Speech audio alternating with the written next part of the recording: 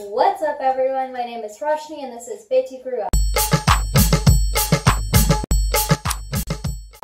So I'm here today to talk to you about how and why existentialism can actually be a positive concept. So this is the first series in my Paradigm Shift series, and I actually wanted to create these videos because I want to offer just a different way of looking at the world, because I feel like so much of the stuff that we put ourselves through is honestly just a result of like mental barriers or mental traps that we've set up for ourselves. And I know this doesn't apply in every single situation, but I really do think that just having a shift in perspective can honestly make you feel like a new person. A lot of the times people talk about having an existential crisis or, you hear that term a lot, and I wanted to talk about what existentialism really is and how it can actually really be a positive thing. So basically, there's obviously a ton of information out there, and you can do your own research on what existentialism is. So I just want to give a really brief summary so this video isn't too long.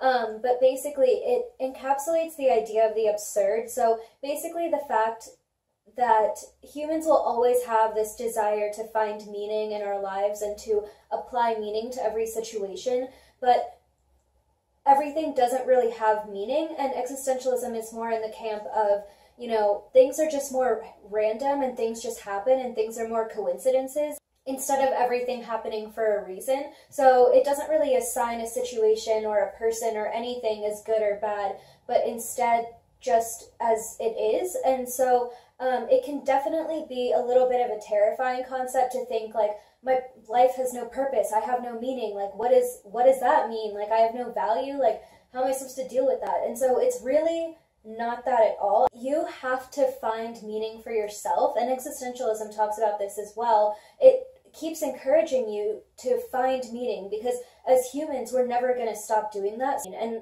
it kind of sets it up so that it's really just in our own hands and that we can assign our own meaning to our lives. And I think that that's such a great way and such a great reason to think about authenticity and why it's so important to be an authentic person. And it can kind of remind you to not lose sight of yourself and to not forget about who you are. And that honestly is so important because the more that we're in touch with ourselves, the more that we're in touch with our emotions, and the more that we can keep that in check, the more that we can have a better control of the relationships and the situations in our life. And the more that we feel like we have some level of healthy control and that we're actually taking care of things in our life and that we're doing things mindfully, it honestly just elevates us to have bigger and better ideas and to go forth and like accomplish more goals. And so this really is to say that, it's a point of celebration that you are as unique as you really are and that you're in control of the meaning that you want your life to have. So if there's something that you've been dying to do, or if there's something that you love to do in your life but it doesn't fit into the rest of your identity, like pursue it anyway, because that's the control that you have over your own life. That's why it's your own life. And so this is definitely, I think, a really important and a really positive thing to remember. So the next time that you feel, down or lost or disconnected, just remember, like, no one can put anything on me. Like, no one can force their shit on me. Instead, like, I'm the one in control. I can at least control and assign meaning to my own life. So I'm going to pick and choose what that is and roll with that. And that's going to be where my head is and where my heart is. And that can just feel so much more whole and make us really relate to who we are. So I really, really hope that you enjoyed this video. I loved making it.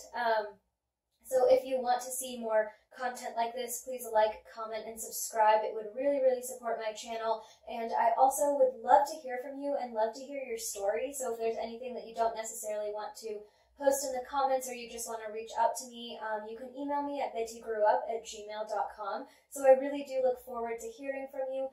And other than that, I make videos every week, so I will see you back here next Wednesday. Bye!